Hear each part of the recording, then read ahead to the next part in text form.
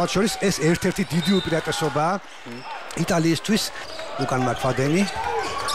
ძალიან დიდი მნიშვნელობა აქვს მაკფადენს წაუვა თუ არა დღეს ტროცნები. გოგა პერიმეტრიდან არ ჩავარდა, მაგრამ სანდრო, აი, რაზეც საუბრობდი, არ არის კარგი მოხსნელი გუნდი იტალია და აქტიურად უნდა შევუტიოთ.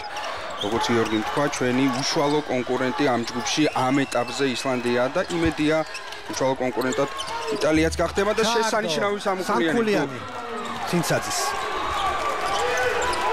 ყინვალე სტარტი იტალიელებს არ წაუვიდა ტროცნები და კარგად დაუკიდა 0-7 და ტაიმაუტმაც არ დააყოვნა. კარგით, ტონუტი გადადის შეტევას, მე ძალიან მაინტერესებს ფარქვეშ თუ შემოვლენ არა, პერიმეტრიდან ესვრიან, სულ და პირველი შედეგიანი ქულა მარკს პისუ მოუტანა იტალიელებს. გოგას ცდილობა ფარქვეშ შესვლის, აიტანა პერიმეძე მამუკელაშვილი თავად შეუტევს და ჩააგდო. თან მარჯვენა არასამუშაო ხელი ჩააგდო, ძალიან კარგი მომენტი იყო ეს. სანდრომ უნდა შეასრულოს იმის ნაწილი, წინვალე იყო აქ გოგა. ის თამაში, რასაც თამაშობს თოკო შენგელია, სანდროს შეუძლია მეტწილად ჩაანაცვლოს იგივე სტილის თამაშით, თან ვიცით სანდროს რა მენტორი წავს ხო, ალბათ სოფლიოში მაგ პოზიციაზე საუკეთესო. ტად მაკფადენი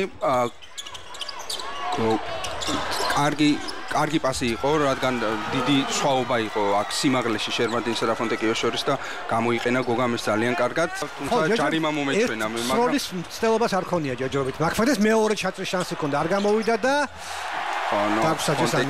ფონტეკიომ გაათანაბრა მეორედ ანგარიში უკვე. შერმადინი ამოვიდა ცინცაძე და სამწამეს საერთოდ არ ვტვირთავთ. აი მაკფადენის პირველი სროლა და ეს კარგის ნიშანი არის. ხო, თუ წაუვიდა, თუ გაეხსნა ძალიან რთული იქნება. სამი კაცი იყო ერთდროულად ჩაწავს, მაკფადენი სამიანი ჩავარდა. 2-დან 2 შესანიშნავია. 18-18. მანიონი კალინარი მონახა, მანიონი დატოვეს სამხულიანი სასროლად და ეს გამოიყენა ძალიან კარგად 25-18. ბითაძე, ჯინჭარაძე, სანაძე, ცინცაძე ასეთი ხუთეულით ვიწყებთ მეორე მეოთხედს. დუდა, ცინცაძე, ისევ დუდა პერიმეტრზე, აქ სივრცე შეექმნა თითქოს მეგონა რომ ისრო და ძალიან რთული ბურთი მოვათავსა, ძალიან კარგი არის ეს ფსიქოლოგიურად რომ გავხსენით შედეგიანი შეტევით. გოგა მოითხოვა ბურთი მიიღო ცინცაძე. აქ ჯარიმას გავდა ნამდვილად. მე მგონი მაგიტომაც ისროლა და მაგას აპროტესტებს ახლა ცინცაძე რომ ითხოვდა დამატებით ერთ სასროლ ჯარიმას. ნამდვილად იყო ჯარიმა.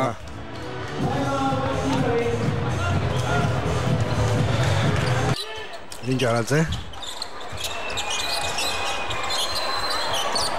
თავადის როლა. ორი გადაწყვეტილება იყო ჩემი აზრით და აი ვიფიქრა და გავედით წინ და არა გავათანაბრეთ 25-26.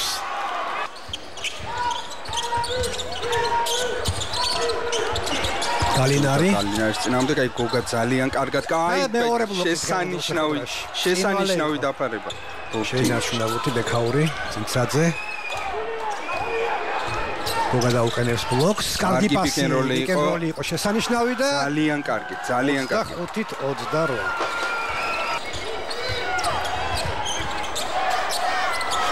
შესანიშნავი გადაცემა. ეს არის გამოცდილების პასი. ჯერ შეწყობა დაუშვა ცინცაძემ, ეს პასი არ გავიდა. სპისუ მესამე სამიანი ჩავარდა სპისუ. და კარგად ითამაშა ტად მაკფადენმა, სანდროს მოაქვს ბურთი, ყინვალე პასი და ორი ქულა. დანკი არა, მაგრამ ლეიაფიც ორი ქულა არის და 31-33. სპისუ. როგორც ჩვენ დაგვიმატეს ორი ქულა ტაბლოზე. მელი ფონტეკიო და სანდროს დუელი, ეს მთელი თამაშია, ეს ეგრძელდება და ძალიან ამ მომენტზე ამბობენ ხოლმე, კარგი დაცვა, მაგრამ უკეთესი შეტევა. მანიონი ესტება სამხულიანს ჩააგდო. აქ სისტრაფეში ჰქონდა აშკარა უპირატესობა ამ თამაშებელს ცენტრთან. ძალიან კარგად მარტივად ჩამოიშორა. სასრულად მოიმზადა ეძებს პარტნიორს შერმადინი შერბის დაუკიდა გოგას და შესანიშნავი ალეუპი მეტი უკეთეს ნოტაზე დაწყება კი აქ რა შეიძლება და ხო ცინცაძე ამოვიდა გოგა პერიმეტრზე ცინცაძე სამიანი ჩავარდა ეს ძალიან კარგი არის არ დაწყებულა მეოთხედი უკვე გავათანაბრით ანგარიში. ამას უკვე შევეჩვიეთ. ფონტეკიომ შეგვიქნა ყველაზე დიდი პრობლემა პირველ ტაიმში 17 კულა გააგროვა. ბითაძეს სამიანი ჩავარდა და გავედით წინ. 46 ისევ გავედით წინ. შეუტევენ უშუალოდ მელის, რომ ძალიან სამკულიანი ჩავარდა ყოჩა გოგა. მე მგონი 12-0 გაქცევა. მე მგონი ერთი და იგივე მეოთხედებს უყურებთ, ხო? კონტეკიო გალინარის პირთავენ ახლა ამ ჯამს იგებთ აი ამ მეოთხედს. ისევ საშუალო პოსტზე ორივე აქ არ ითამაშა, არ აუწია ხელი, არ შეუშალა ხელი გოგამ. ალბათ იმიტომ რომ სამი პერსონალურია გოგას ძალიან კარგად დატრიალდა სანდრა თორნიკე გამახსენდა რომ ზურგით დგას და აი იქ პირითი ხაზისკენ ტრიალდება ხოლმე ზუსტად მსგავსი მოძრაობა იყო ფონტეკიო ტონუტი არესროლა ძალიან კარგი რო არესროლა ბევრად უფრო ცუდი სიტუაციიდან ესროლა და ჩააგდა დავიბრუნეთ ბურთი გიორგის ძალიან კარგი მატჩი აქვს ზოგადად აი, კარგი დაკიდება იყო. შედეგიანი გადაცემა ცინცაძის. არ მივიდა სამკულიანის სამი წამი ოყვირის ზუროსი სასტრაფო სასროლია ჩავარდა წამზე ნაკლები იყო დარჩენილი როდესაც ისროლა ბურთი დუდამ ორქულიანზე წავიდა არა პასი მიცა ბითაძეს ეს ბურთი არა დაგვიანებული არის როლა აქ იმედია კალენდარია ხო? ხო, ადამიანურად ძალიან მეწოდება ეს კალათბურთი. ხო, არავის ამოსულოთ ახლა ტრავმას ევრობასკეტის წინ. არც ერთ კარგ მატჩს არ გამოგატოვებინებთ. ყველა მატჩი იქნება თბილისის ჯგუფის რა თქმა უნდა ეთერში და ასევე სხვა ჯგუფების გამორჩეული ცენტრალური მატჩები სანაძის სამკულიანი ზუსტია. ეს დარწმუნებული ვარ ამის ჰაილაიტი ცალკე გაკეთდება, იმიტომ რომ მე მგონი მოედნიდან გაიქცა მცველი ვინც მას იყვანდა ძალიან კარგი იყო აქ ბექამ ძალიან კარგად ჩაჭრა უდასანაძე არესროლა დრო უკვე ძალიან ცოტა აი ხონდა ეს ბექამ ჩავარდა 79-72 აი ახლა ძალიან ცუდი გაცვლა გავაკეთეთ და ძალიან უჩვეულოა რომ არ დავისაჯეთ დატომე მეორეჯერ აღარ გვაპატიეს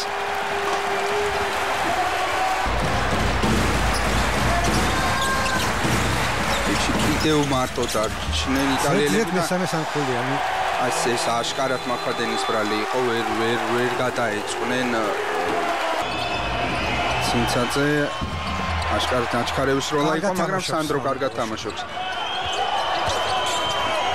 აი ჯარიმას გავდა მაგრამ ორი კოლა ჩააგდო კარგია 5 ქულამდე დავიდა სხვაობა კონტეკიო რატომე კლავ სამიანზე მარტო დარჩა და კლავ ჩააგდო იგივე წერტილიდან საიდანაც სამჯერ ჩააგდო ცინცაძე გადადის შეტევაში მართვადენი გაუშვა სამიანი ჩავარდა 22-79 სამი ქულა სხვაობა არის მხოლოდ ბურთის ერთი ფლობა მაკფადენი მთავარი ახლა დაალაგებულად შეუტიოთ და ისევ მაკფადენი სამქულიანი ზუსტია 82-84 გათანაბრდა ანგარიში ძალიან მაგარი თამაში არის ძალიან მაგარი თამაშია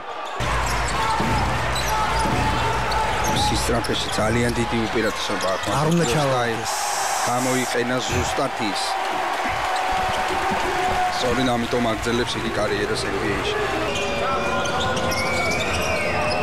ითაძეზე ჩააგდეს ბურთის სამწამიანში ჩვენ დაგჭება კი ჩვენს არხზე 41 მატჩის პირდაპირ რეპორტაჟი 31 აგვისტოს ყათაშორის რიყეზე ფანზონაში გაიხსნება ევროპის ჩემპიონატი მას ნუ სამწუხარო არის რომ ვერ მოვიგეთ დღეს, თუმცა ამ თამაშით კიდევ ერთხელ ვაჩვენეთ სტატისტიკაში ორი ქულაც მიმატა გოგაბითაძემ. ამ თამაშით ვაჩვენეთ რომ ჩვენ თოკოს გარეშეც შეგვიძლია ბრძოლა და წარმოიდგინეთ ასეთი ბრძოლა გადაჭედილ სპორტის სასახლეში ქართველი გულშემატკივრების შეძახილის ფონზე. ნამდვილად დიდი ზეიმი გველოდება წინ, რომელიც როგორც უკვე გითხარით 1 სექტემბერს დაიწყება.